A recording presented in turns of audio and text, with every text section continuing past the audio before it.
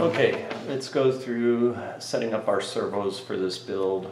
And this information will apply for anytime you're doing any kind of build like this and using these kind of servos. This is an Emax ES08 MA2 analog metal gear servo. They sell plastic gear servos too. They're a little bit cheaper, but I don't like them as much as the metal gear. They're more prone to failure, and in my experience, not even working right out of the box. So anyway, spend an extra $1 or $2 and get the metal gear servo here from Emax. So anyway, this is your servo. This comes in the box, and then this is a little kit of parts here. So we'll open that up, I'll dump this out and explain what we have here. So these are the various arms that you can use. In our application today, we don't use either one of these. I'll show you a little trick. This is the arm that we use for our rudder, elevator, ailerons. If you're going to put flaps on these, you would use the same. But anyway, this little 4-arm control link, we can manipulate it to serve our purposes better, or to be a replacement arm should we need it. So all I'm going to do is cut off 3 of the arms.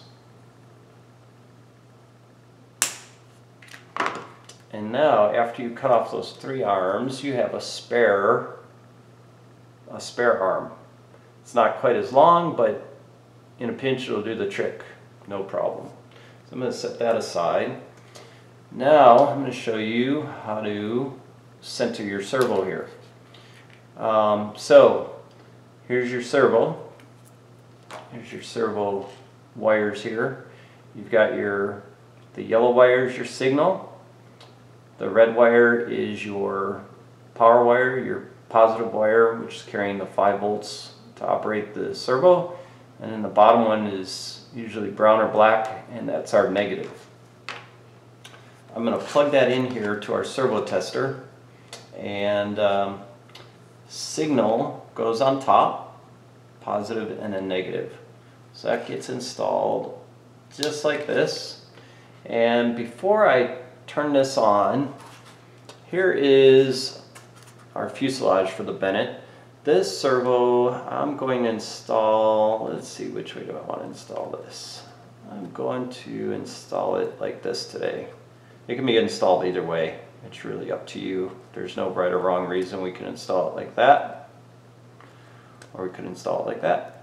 No right way to do it. So anyway, I'm going to take my arm here, put it on there straight up and down as possible, and now we're going to check to make sure that it's centered. So I'm going to turn my servo checker on here. This first light you'll see is illuminated, and that first light corresponds to the rheostat here. So I can exercise the servo through its full range of motion, which I think is 150 degrees, I forget exactly, but more than enough for what we're going to be using it for. The next position,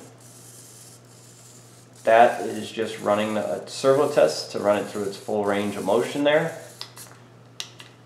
The center light there, when the center position is lit, that is our mechanical center of our servo. So we'll see here, I can manipulate our arm around a little bit, and you see it's still kind of crooked there.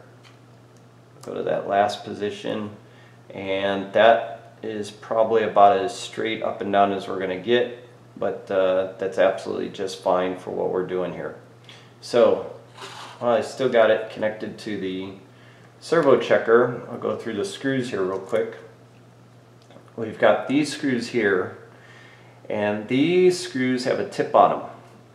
These screws are meant for going through the flange here on the servo and connecting to maybe a housing of some type, or a piece of wood, or a piece of plastic.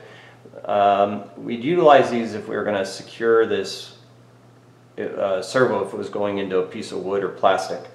Our application is going into foam, and we're going to use hot glue, so we don't use those screws at all. These two flat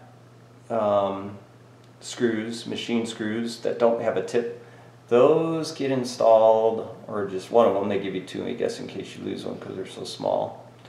Get installed right here. I'll get my screwdriver here. It's actually easier. I was doing that the hard way. Just get your screws started, and then I hold it with my fingernail and then put it in place and start to turn.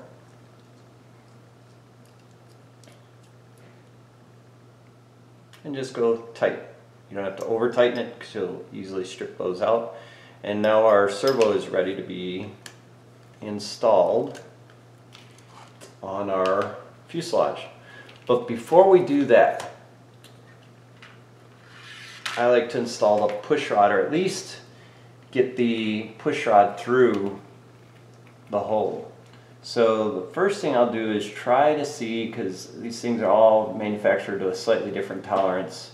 These are 1mm push rods, and that is not going at all.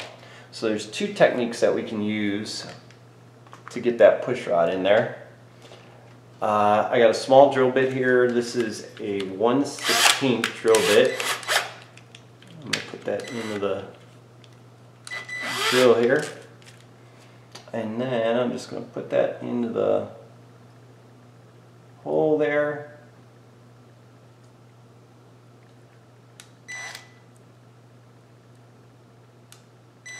Get it started. Man, that's even.